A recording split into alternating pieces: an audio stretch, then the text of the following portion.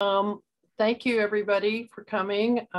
So you've written your novel and congratulations on that. That's a mighty accomplishment. So now that you have,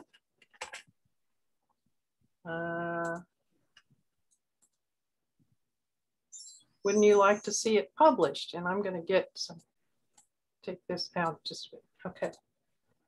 And so now we're going to talk about queries. We're only going to talk about fiction because there are different criteria for nonfiction or picture books or audio books, things like that. So I'm just going to talk about fiction books today and agents. Are you guys seeing that little screen sharing button in there? Yes, no, no. There, maybe it's up. Okay. I'm gonna discuss about why to get a literary agent, how to find the right literary agent, the process of querying an agent, the right approach for querying an agent, a query letter and how to craft one, and what not to do when querying an agent. So why get a literary agent? And I like to think of it this way. You have your manuscript and you've done the hard, heavy lifting. If you can get it in the hands of a good agent, the good agent will find the optimal publisher for you, and you don't have to sort through hundreds of publishers and their preferences and how ethical they are and so forth. The agent does all of that work for you. And so it's, I think, imperative to go through a literary agent. So the agent basically is the gatekeeper.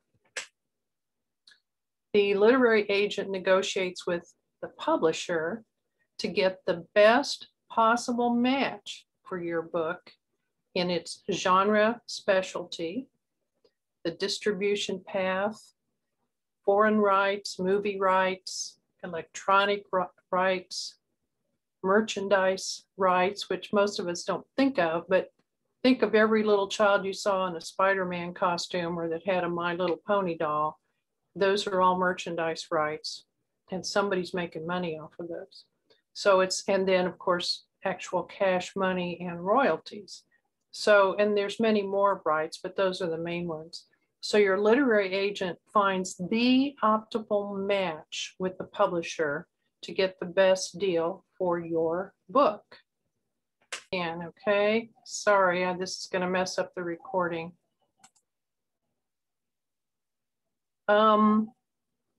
Okay, when the agent succeeds, you succeed as well.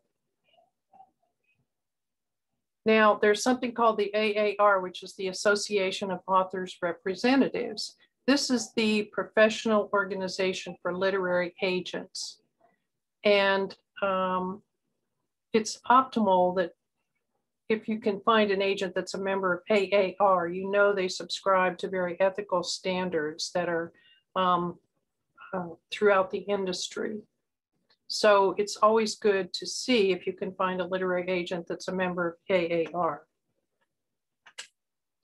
And just so you know, yes, while the literary agent does a lot of work, here's what they get, and this is how they earn their living. This is just a standard, typical commission, but each contract is unique, but these are sort of the standard rates. Literary agents will get about a 15% commission on domestic royalties, 20% on foreign sales and translations, 15 to 20 from television deals and screenplays. And reputable literary agents do not charge money to review your query submission or your manuscript. And this is very important because anyone can call themselves an agent. And I read an anecdote about someone who called themselves a literary agent and put up a big website and charged money for people. Hey, send me your manuscript and I'll get it into the publisher's hands, etc. And what they did, they had authors pay them and send them hard copy manuscripts all printed out, which we know is expensive. They chunk about 10 of them in a box or 20 of them in a box and go sit it down on the doorstep of a publishing house and then tell each author that they'd submitted it to a publisher. Well, of course, none of them ever got a response because this is not an ethical approach. So just beware when you're looking for an agent. So how do you find the right literary agent? First step, make sure your novel is finished. They don't want to hear a proposal. They don't want to hear a, well, I'm thinking about concept. They want it spit polished and perfect before they even look at it. So they know if you've got the right stuff for them to invest their time and energy in. And that's really important. You can get the attention of an agent, but if they start reading your manuscript and it's full of errors, typos, and half-finished thoughts, then they're just going to forget it. Okay, the best advice I can give is go to querytracker.net. And it's a website. When you click on it, it will look like this. This is a screenshot of the first page. Now, as you can see, there's a menu of items here. Click on the agents one, which is the first button. They are trying to get you to join. You can join here, you can join here. They want you to become a member. Honestly, I have never done that because you can get 99% of what you need for free off of this site without having to give up your information in exchange, which anymore is getting to be a hot commodity. So go to the querytracker.net, click on agents. This is the first page, and you'll see it's page 1 of 22.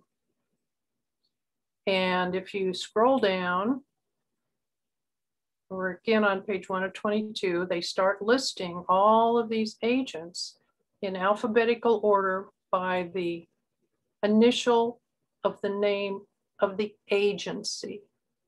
So starts out with numbers and then it starts with letter A, agencies that start with A. So let's say, oh, and over here, query methods. This means they're not accepting queries at this time. This is the nationality. Mostly US, Canadian, and British. I did see one New Zealand one once. So they're not accepting queries. This means they accept them on an electronic form, which you can find. And this one means they will accept a query by email. So if you have a preference, you can already screen some of the agents out right here. So I like to do email. So let's say I wanted to query Amy Jameson. I don't know anything about Amy. I don't know if she's going to be a match for my book, but here's how I find out. I click on Amy, and then this page comes up. And it's got her name, the name of the agency's nationality, and it's got the website of their agency, Twitter. Now, she is not an AAR member, so take note of that. But frequently you will find in the large literary agencies where they have quite a few agents, the principals are members of AAR. The associates are not, so they don't have to spend all that dues money on every single person, but they still abide by the ethical rules of the AAR. So that's something to investigate. And then again, they do take queries on email and on an online form. If you clicked on this online form, it would come up and you could start filling out the query. But you don't want to do that yet because you still don't know anything about Amy. So what you do, you click on her website. If the website isn't listed there, you've already got the name of her company, then just do a Google search of that company and you'll get her agency's website. So let's say we click on Amy's A+BWorks.com. And here's what we're going to find out. Go to her webpage. We're going to check on her bio. Does she specialize in my genre, or does she only do horror stories or children's lit?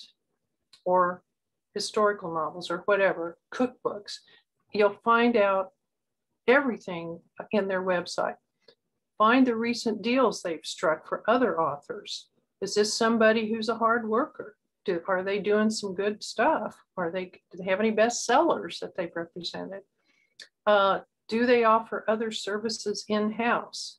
And by that, big agencies with multiple members have, I've seen them with dedicated staff who do nothing but negotiate film rights, or who do nothing but negotiate foreign rights.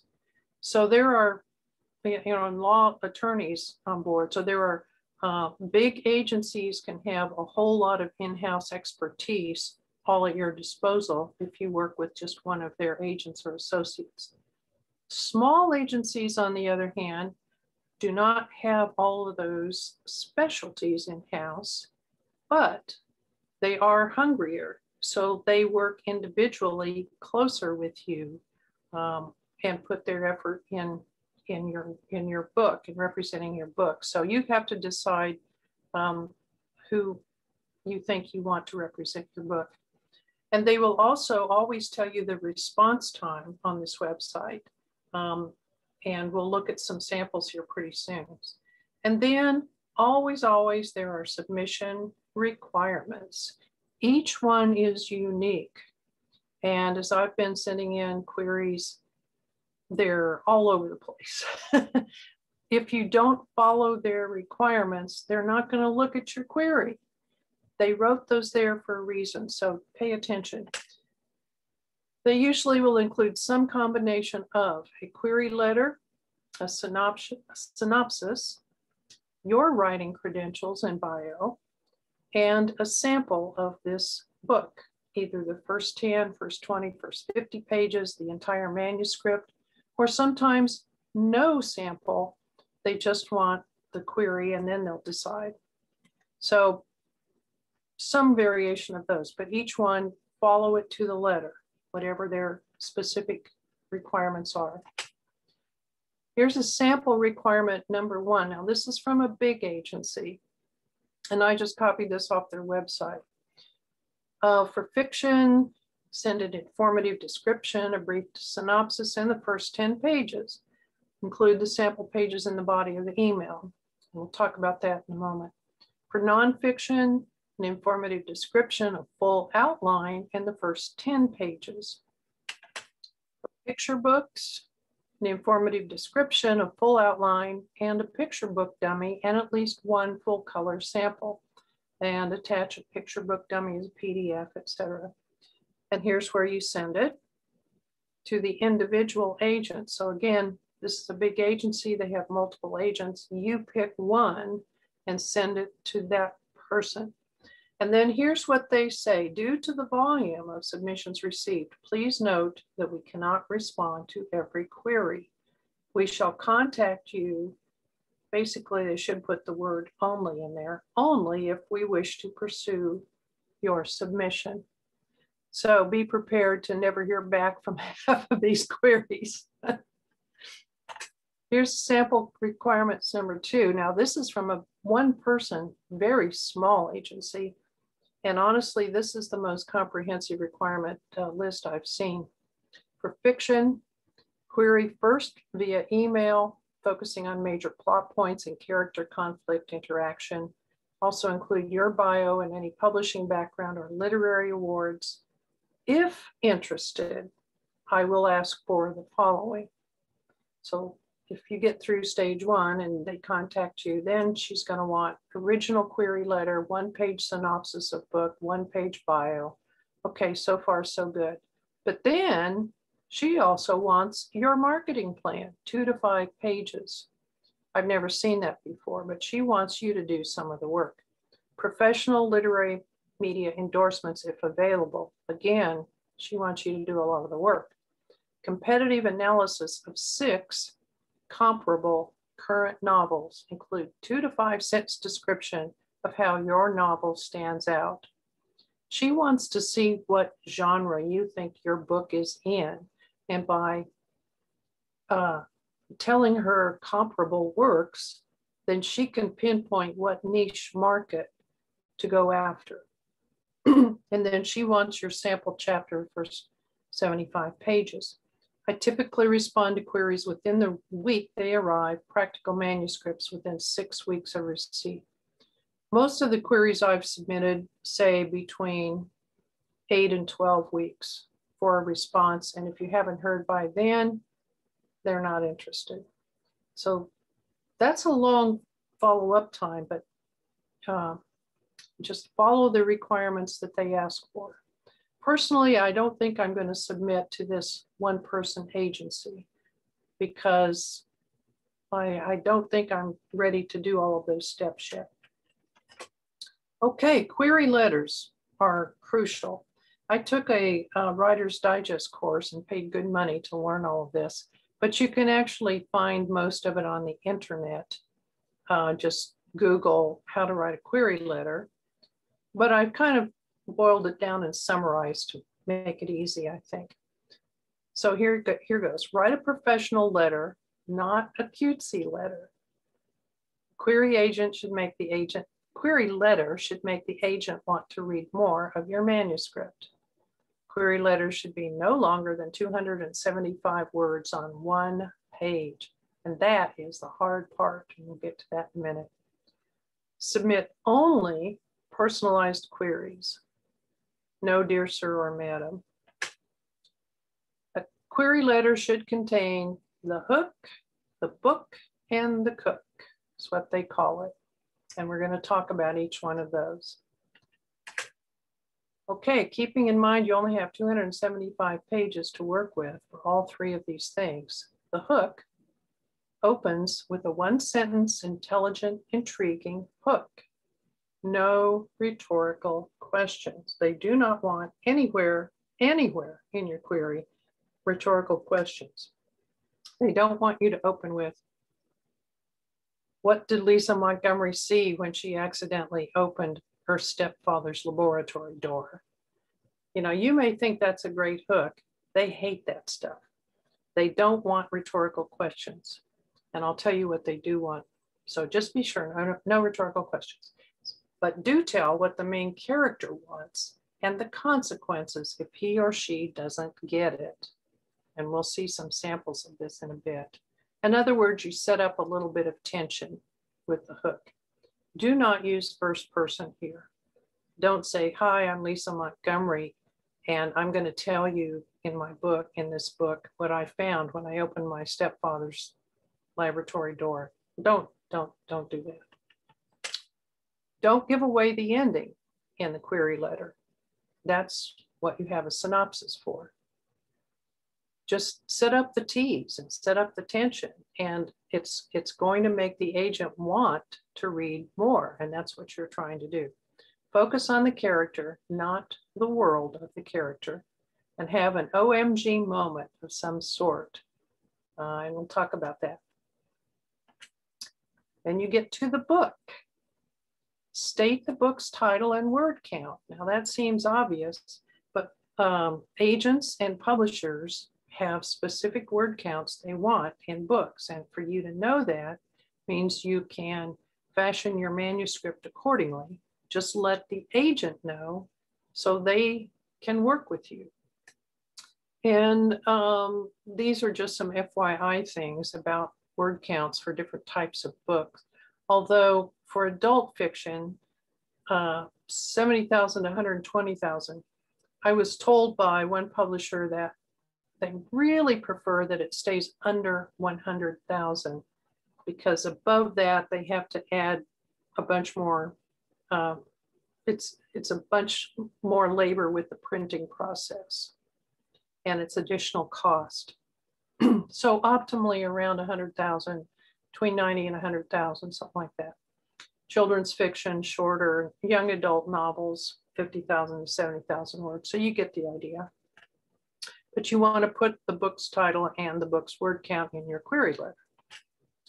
Include, again, comparable titles, plural. You want at least 2. I've never seen anybody ask for 6 like that other lady did, but at least 2 of recent, and they want recent books that have been published. Reasonable and relevant books in your genre. So again, that gives them an idea of what kind of manuscript yours is and how well it might sell. And that tells them if they're going to put their time and effort into representing it. Tell what audience this book will appeal to. For example, young adult ages 14 to 18. And then the cook, which is you. State your writing credentials, any other books you've published, very short bio. Include your email and contact info. Excuse me. Keep writing. The agent will want to know that your next book is in the pipeline. So maybe they really like this and they're going, maybe I can get a series out of this. Or maybe there's a lead character that will develop into follow-up books and so forth. So that's important for an agent to know. Keep in mind also, make sure the premise of your book sounds unique. Include specifics that make your manuscript stand out. Focus on giving the agent an impression of what your novel is like, but not all the details. Don't, I can't say this enough, don't make exaggerated claims like this is going to be the next bestseller or it would make a great movie. Now you may think it would make a great movie, but don't say that. The agents hear that all the time and that's for them to decide.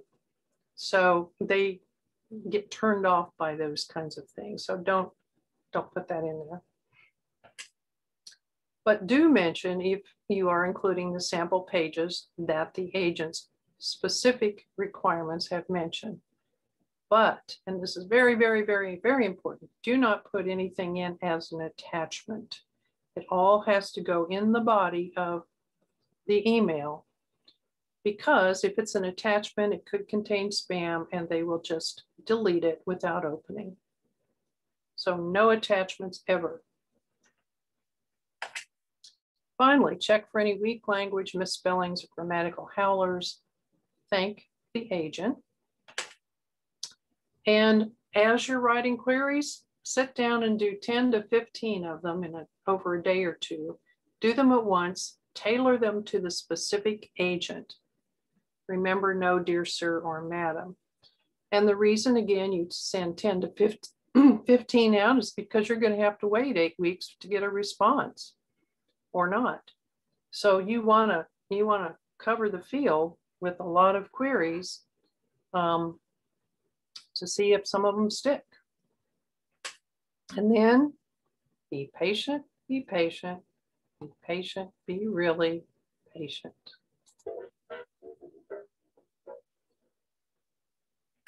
So we'll look at some examples of query letters.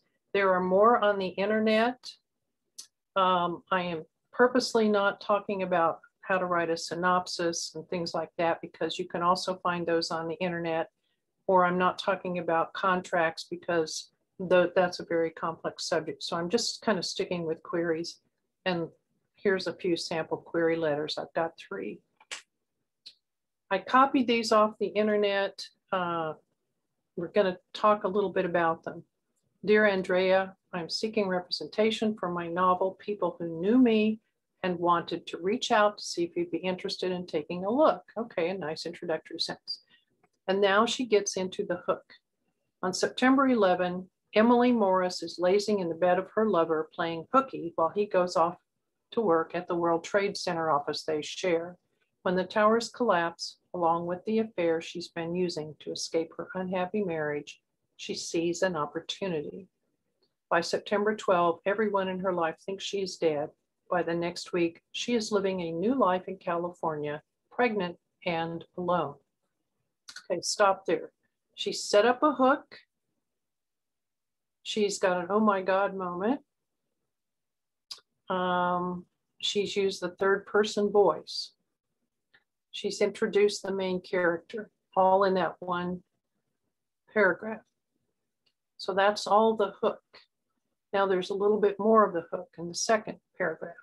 People Who Knew Me weaves back and forth between the present 14 years after 9/11 and the past, When Emily is faced with a devastating diagnosis, she must revisit the past and make peace, not just with those in her current life, but with the people who knew her in the life left behind.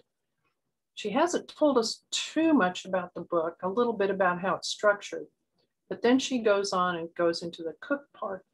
I am a 34-year-old novelist residing in Southern California. After completing the Master's of Professional Writing at USC, I went into career, etc. I've been contributed to, and there's different magazines, and selected for America's Next Author Anthology, was a featured author at West Hollywood Book Fair, and here's her personal website. Now, she does tell the title of the book, but she never says the word count, and she never says what genre it is. Whoops. So those are things that she is missing in this letter that the agent would want to know. But she did contain it on one page. Okay, here's another sample letter I got off the internet. It's so long I have to do it in 2 screens, so I will start. Dear Michael, it was a pleasure to meet you at the Las Vegas Writers Conference.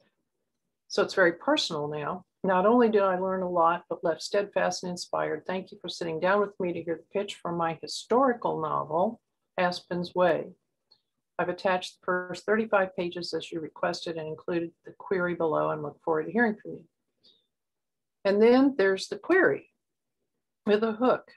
It's 1906, and Escohuetiu, an Ojibwe Indian, stands trial for the murder of a white man. And I won't read the whole thing, but it's a hook. It talks about the setup, who is the main character, a little bit about the setting and what the plot is. And there's sort of an oh my God moment in there. And then she says, told in an interwoven narrative, Aspen's Way is a work of upmarket historical fiction, complete at 99,000 words. The story was a finalist in the 2014 Pitch Wars competition. My short fiction appears in, etc. And then she gives her writing credentials. Thank you for your consideration. So this is a pretty complete query letter.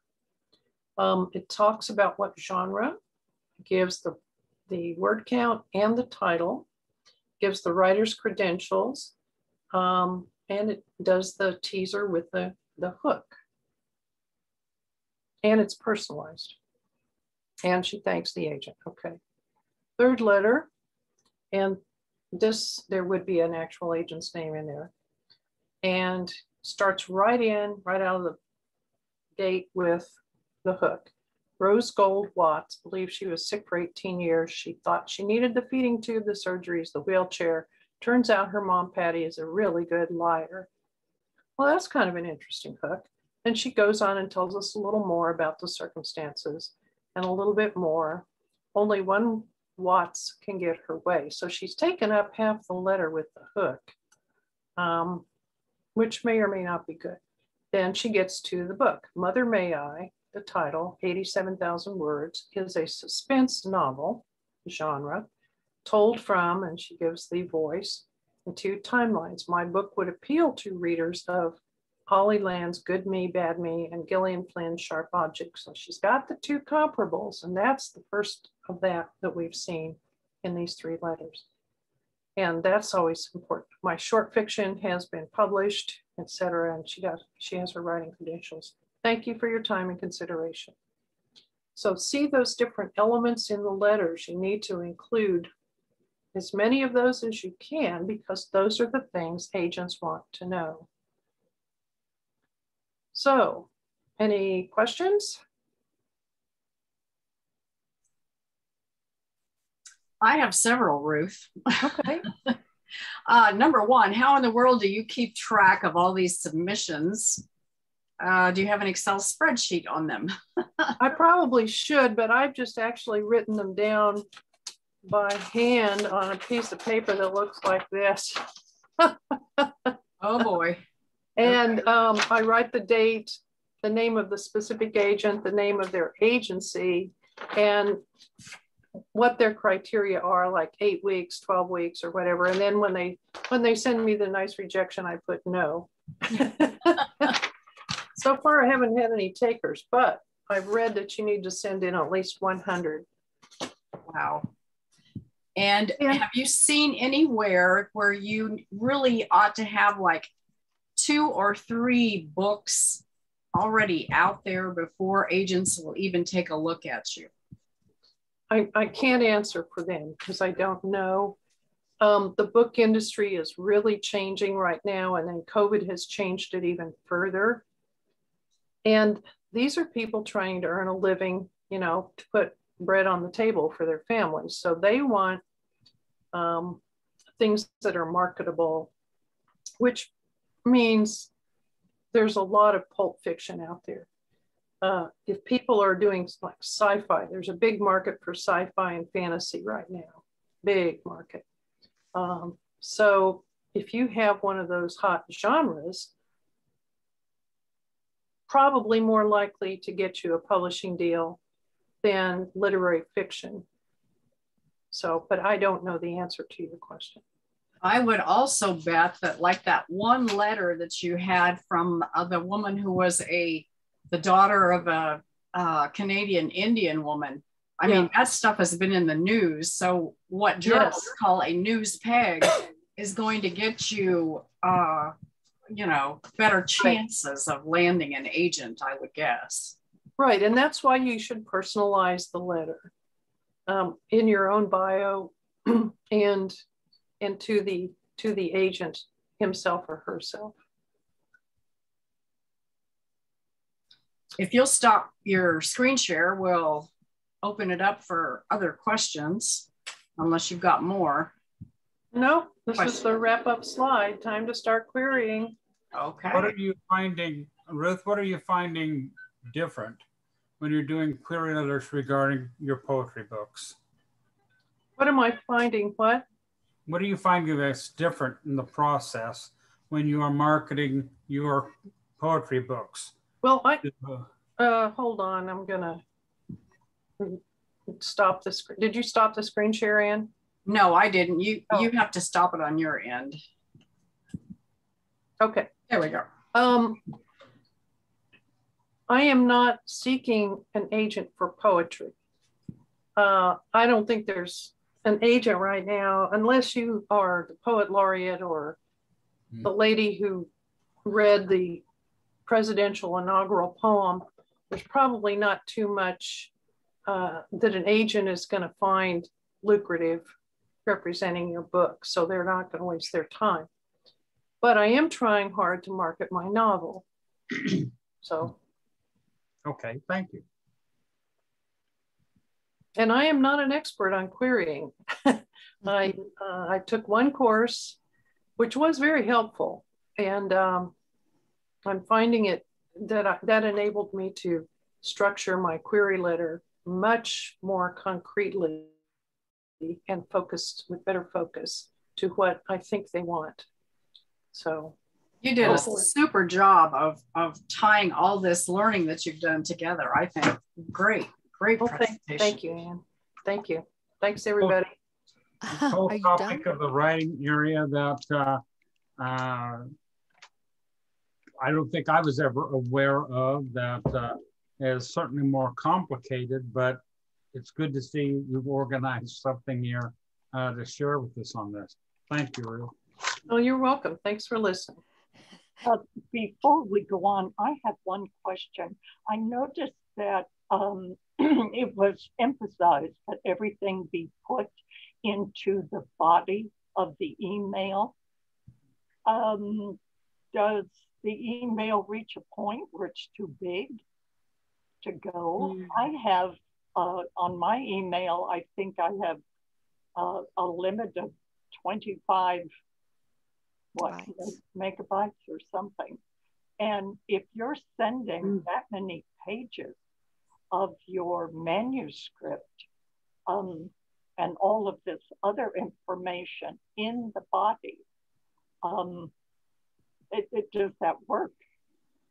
So far, I haven't had any bounce backs, and my novel is 89,000 words, not pages, words long, which is about 250 pages. And it hasn't had any problem going through when I paste it in the body of the email. Okay. And sometimes I also, in addition to that, sometimes I also paste the query letter and the synopsis and whatever else they ask for. So I haven't had any problems. Thank you. I think as long as pictures aren't involved, you'll never have an issue. Well, again, the submission requirements for picture books are different. So you just have to find the agent who handles picture books and read their requirements, and they will tell you what they want. They don't want you to send the whole book. Okay. Oh, so Ruth, this is Audrey. Like if it's a children's book, certainly you'd want to, you wouldn't send the whole book. I guess you wouldn't. You don't have enough of a hook if you give them everything. I have never submitted a children's book query. So I would, and so I don't even look at agents who say they want children's books. So I haven't followed up with their specific requirements. Well, this is a general question though. So like if you, like with a children's book, I intend to market dolls and creatures to go with it. So I would want to have an agent that has those kind of connections. Does that make sense? The merchandise, yeah. Yeah. So like is there like any kind of a place where you can look and see who does that kind of thing? There may be, I don't know. The answer is I don't know. I have confined all of my agent searches to Query Tracker. If you go online and Google find a literary agent, you will get good agents. You will also get unscrupulous agents. Yeah. And that's the tough part. I mean, if they ask you for money, they're unscrupulous. Now, I will say that some legitimate agencies, if they read your sample pages and like your book, but maybe it's not quite ready, they might recommend an editor or a polisher, and then you will have to pay some money for that. But that's not the same thing. They're trying to help you. Yeah. So that's not the same thing at all as, well, yeah, send me your book and some money and I'll see if I can get it into the hands of the publisher, and I'll just toss it on the front porch, call it good, you know. Amy, did you have something to add? I would say for children's books, especially paperback or picture books, the agents will have some of them want only the text and they want to match you with an illustrator. And the illustrators who work in picture books send little postcards with some of their artwork on it, and the agent will keep a file of that and look and see what they think is a good fit. If you are both the author and illustrator, that's when they're talking about a dummy to send them. But if it's only the text that you are sending them, because it's so short, you know, I think 800 words is the max, or 600. So you need to, again, look at each agent and make a determination that way. You can get a lot more information at the SCBWI workshop, which is the Society for Children's Book Authors and Illustrators. Okay, thank you. Thank you, that's great. And I don't know anything about that, so that's great. Carol? One quick question. I'm not writing, so this has nothing to do with me, but I helped my husband Max write, promote. And he wrote things that were very unusual and very hard to categorize. That didn't keep him from being noticed and getting awards. Would he just have to have done some serious research and figure a way to fit this into a category before he sent it to a professional? I think it's tough when you don't fit a recognized genre. And I'm in that predicament right now, actually. Plus, because the publishing industry is changing so much. So I don't have a good answer for you. Okay. I think, again, people that got caught up in the pandemic are trying to make money. They're probably sticking with known successful genres right now where there's a known market, and perhaps are a bit risk adverse right now. I'm just speculating, but that would be my thought. The one time I ever talked to an agent was at the Tallgrass Writers Workshop in Emporia. And I think I've told this at this group before, but I took a new manuscript Max had just finished toward the end of his career in, and I actually had a meeting with an agent. I pulled out the manuscript and he glanced at it and he said, "That book's not nearly long enough." And I said, "Well, thanks anyway." And I got up and walked out. Yeah, that's what I mean. Each one has their own criteria. So it's just keep trying and be patient till you find the match. Somebody whose interest you know can catch and they like your writing. So good luck. Yeah, I know. Good questions, everybody. Yeah. I hope this was helpful. Oh, extremely. You can find a lot more information on the internet, but this was kind of a summary of how to start. One thing that's interesting is that there are new genres being added. Mm-hmm. So, don't assume that the BISAC codes that you have to put in when you publish your book, if you're self-publishing, are going to be the same, because they're not. There's like 10 kinds of science fiction. Yeah. Steampunk, which I don't even know what that is, and this and that, and yeah, and there's all kinds of horror stuff, and then there's vampire stories, and lots and lots of genre subcategories. So yeah, true. Okay, well, thank you again, Ruth. Really appreciate it. And I'm going to stop this recording.